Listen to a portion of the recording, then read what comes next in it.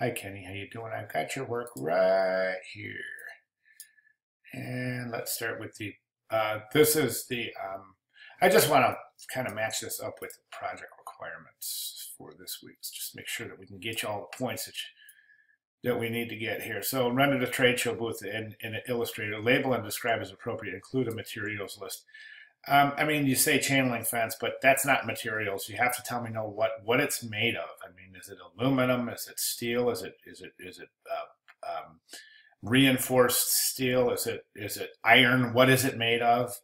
And the same thing with everything else here. So you really have to include a materials list for everything, including inks, including, all the materials for your trade show booth.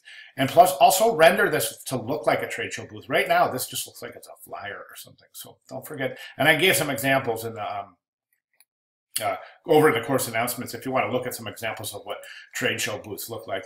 Then you have a rough of your collateral piece. But my question here is the collateral piece doesn't look like it's designed in the same kind of presentation program, the same as the trade show booth. So if you have a table with this flyer sitting on, it's going to really look funny because it doesn't match.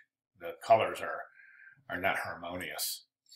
And then the back, this is really confusing. I don't know what this means. I mean, why don't you use some text in there to tell the folks what they're doing and what the purpose of this is, instead of just repeating this. It just seems like that's kind of I don't mean to sound harsh, but it just seems like that's kind of like a lazy move.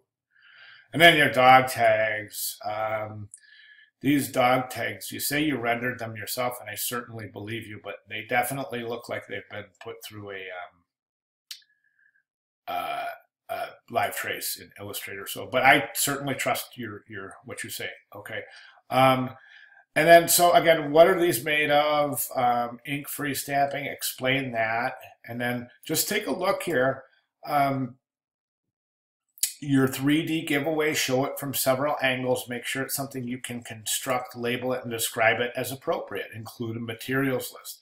Write a paragraph discussing, that sustainability, and then just really think about these right here, these steps to success, and try to really tighten those and integrate those into this week's presentation. Okay, cool, thanks.